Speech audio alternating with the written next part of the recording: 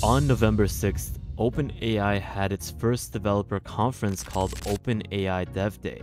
During this conference, they launched this amazing new custom method of creating your own version of ChatGPT called GPTs.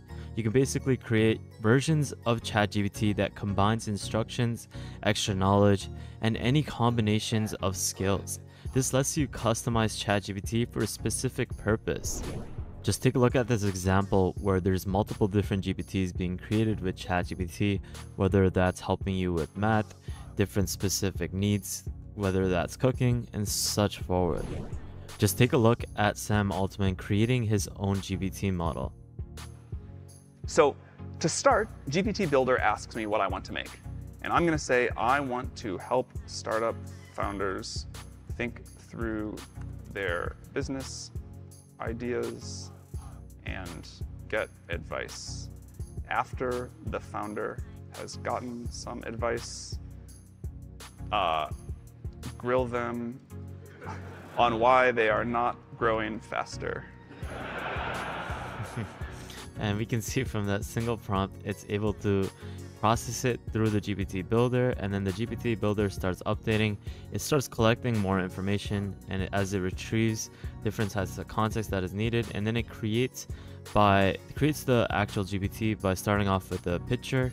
As we go forward, it then adds different specifications to help create that startup like builder or that mentor GPT in that case.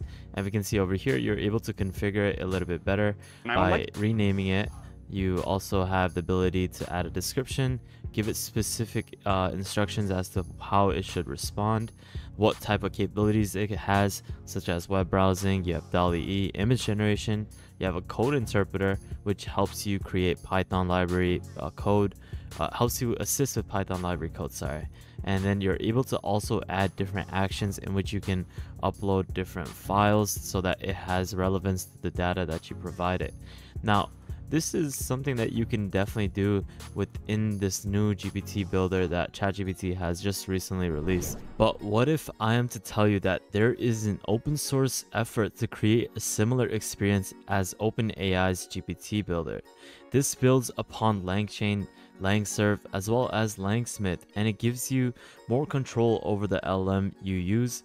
You're basically able to choose between 60 plus that LangChain offers, as well as the different prompts that are offered through LangSmith so that you are able to debug those, as well as the tools that you are given from LangChain's 100 different plus tool libraries. This allows you to create your own GPT for free, and it's something that is way more appealing in my opinion at this current moment, as you're not able to access the builder from ChatGPT as of yet. But this is an easy solution for you to use an open source method for creating your own GPTs fairly easily in a similar method that GPT Builder does. And this is where I introduce OpenGPTs. This is an amazing new project that is going to be trying to replicate a similar experience to OpenAI's GPT builder.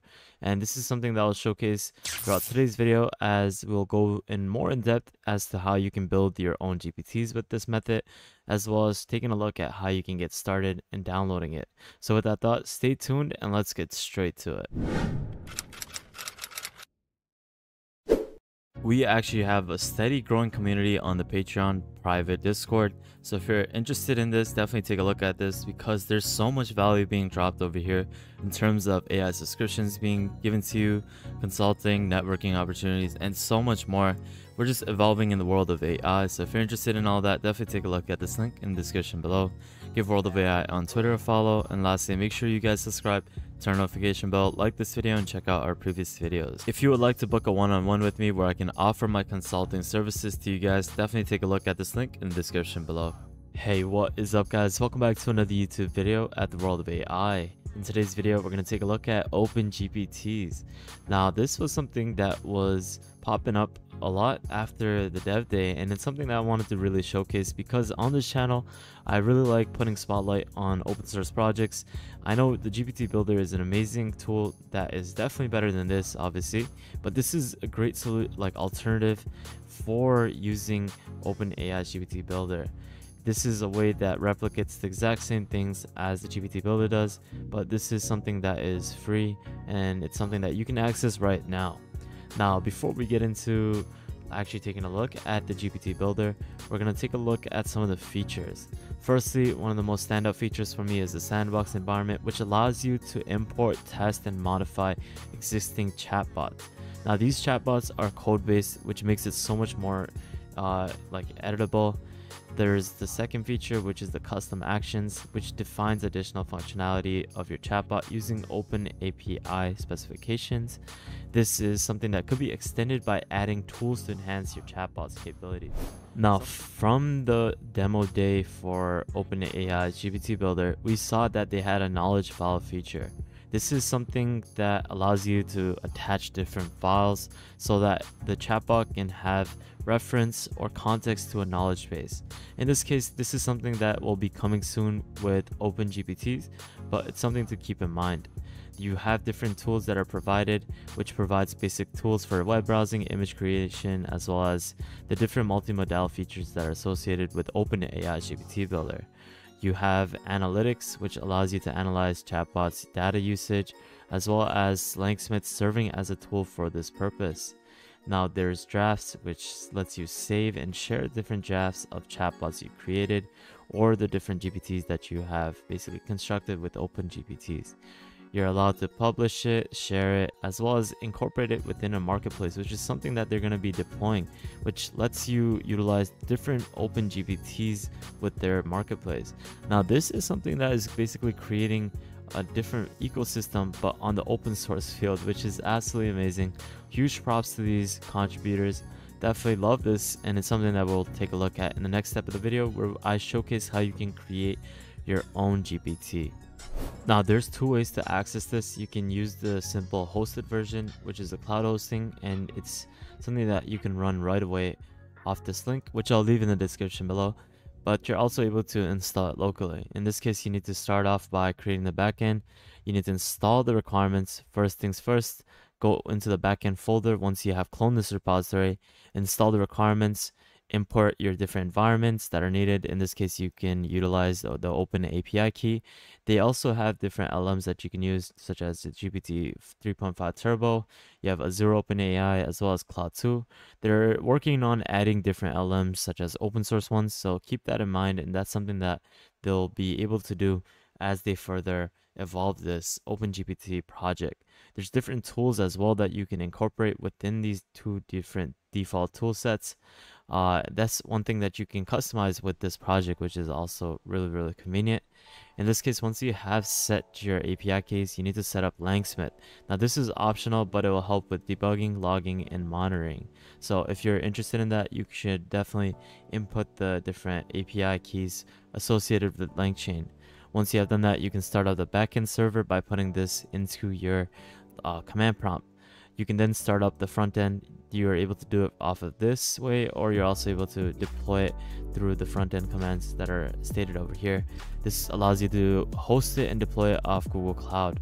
And that's basically how you should be able to start this up locally. And in this case, we're going to be showcasing how you can run this application. So let's get started. What you want to do is click on new bots. You can start off by naming it whatever you want. In this case, you're not able to select many other tools. You're able to only select the DuckDuckGo, which is a search engine which helps you search for words, documents, images, videos, news, maps, text translations, as well as other different things that will be needed for you to source different types of data. This is a way for you to utilize the same type of multimodal features that OpenAI has released with its GPT builder. So we can just have it selected as this. In the other case where you want to use different types of features, you need to customize it on the local base. This is something that will require you to install it, but currently you're only able to utilize the toolset of the DuckDuckGo search engine for the OpenGPT cloud version. So we can then move forward by naming our bot. So in this case, I made a personal chef assistant, which I gave a system message stating that you are a helpful chef who will assist me with recipes and cooking needs. I'm going to click save, and then I'm going to start chatting with this. I'm going to ask it, how can I make a bean burger? And after a couple seconds, we get this output where the AI states that to make a bean burger, you will need the following ingredients, and it gives me a step-by-step instruction as to how you can create this. So in this case, Say for example, I don't want to have cumin in this, or find me a recipe that doesn't have garlic. And I put this input and it's gonna then rewrite it hopefully so that it doesn't have any garlic. And just like that, it gave me a new recipe that doesn't have garlic, which is absolutely awesome. Now this is something that could be exported. You can have it so that it can help you with various different tasks. Now this is something that is completely open source, and it's something that I recommend that you start trying out and playing with it off your local host. This is just a demo that I wanted to showcase off the cloud. It's way more customizable on the actual local desktop. So if you're interested in this, definitely deploy it by building the front end as well as the back end so that you can start playing around and customizing with different LLMs as well as with different toolkits. Definitely play around with this and let me know what you're able to create by tagging me on Twitter. I can definitely repost it and showcase it to other people across Twitter. So with that thought, guys, I hope you found this video to be quite helpful and you got some sort of knowledge out of it. It really means a lot if you guys can go like this video, subscribe, turn on the notification bell, and check out our previous videos because there's a lot of content that you will definitely benefit from. Definitely check out the Patreon page if you guys haven't already, if you want to join our private Discord, and definitely give World of AI on Twitter a follow. With that thought, guys, thank you guys so much for watching. Have an amazing day, and I'll see you guys fairly shortly. Peace out, fellas.